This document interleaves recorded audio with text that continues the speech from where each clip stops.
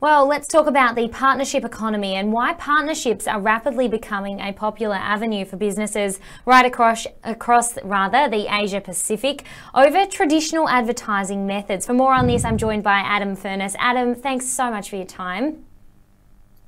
Good to be here. Thanks for having me. Now, let's talk about this. Why, in your opinion, is the partnership economy so important? Look, the partnership economy, it's the revenue, it's the profits businesses are generating through all different types of partnerships and alliances. These partnerships could be two businesses or a business and an individual, where money is made, value created, and trust and audiences leveraged. So the partnership economy encompasses the people, the products, services, and technologies that is driving the boom, and it is booming.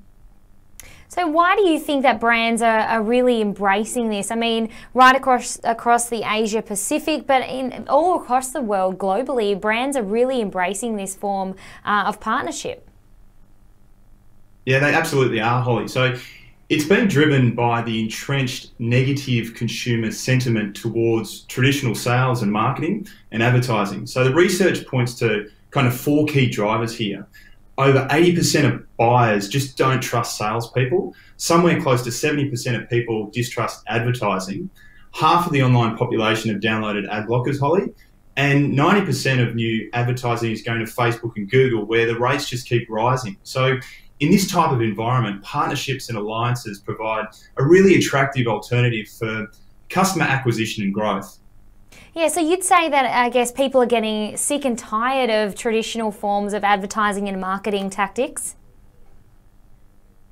Yes, they are. They are being followed around the web by that pair of shoes. Exactly. Do we trust it anymore, Exactly, and it's so creepy how your phone listens to you and the next minute it's up there. And not to mention as well social media and influencer marketing as well. That's been a huge thing where people have lost trust in that form of marketing as well. How valuable is this to brands in regards to partnerships?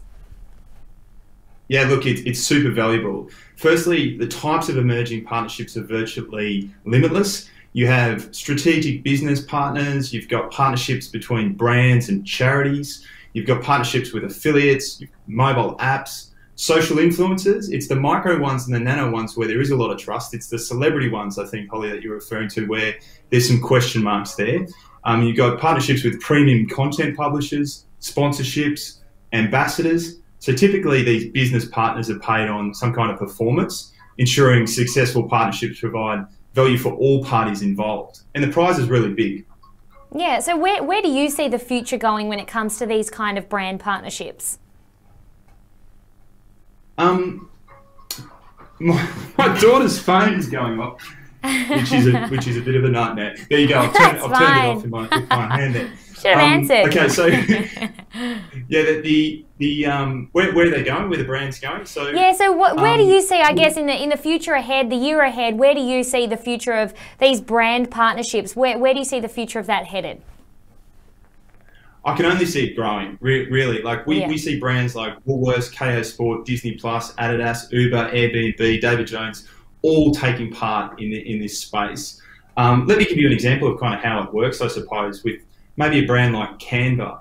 So Canva have recognised that they have a powerful asset in their Canva certified creative. So they call it CCC network. It's a group of Canva super users who educate others on how to use the tool. Canva is a fantastic product, and they provide this unique tracking link and discount codes to their CCC that ensures they're incentivized and rewarded for driving sales. So, we're seeing a lot more of this happening, and like these type of partnerships for Canva alone have driven them like over 1 million new users in the last 12 months. So it's huge. So would you say, in your opinion, traditional advertising is on its way out? Absolutely. Yeah, but brands are just looking for a new way to grow their organisations. It's the next wave of enterprise growth, and partnerships plays a big role in that. And you may be thinking, how does impact kind of play a role, and why am I even talking about this sort of stuff? Well, we're the technology that allows these type of partnerships to happen at scale. We provide like a toolkit to find partners, report on, optimize, various types of partnerships and track success that make payments so they can make payments anywhere in the world. Well, that was going to be my next question to you. What's your advice on brands wanting to get involved in this and creating these kind of partnerships? Because often that can be quite overwhelming. So you, with you guys at Impact, you help that process along, right?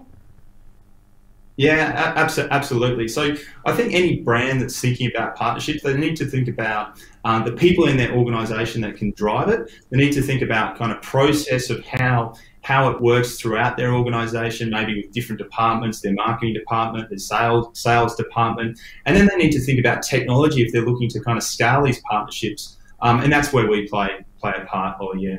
Amazing, Adam. Where can we get in touch with you guys at Impact? You can always just go to impact.com, or I'm on LinkedIn. I'm fairly active there, so you can look me up, Adam Furness. I think I'm probably the only one in Sydney that looks like this. So reach out. Wonderful. Thanks so much, Adam. Thanks so much. It's been a pleasure. Thank you, Holly. Take care.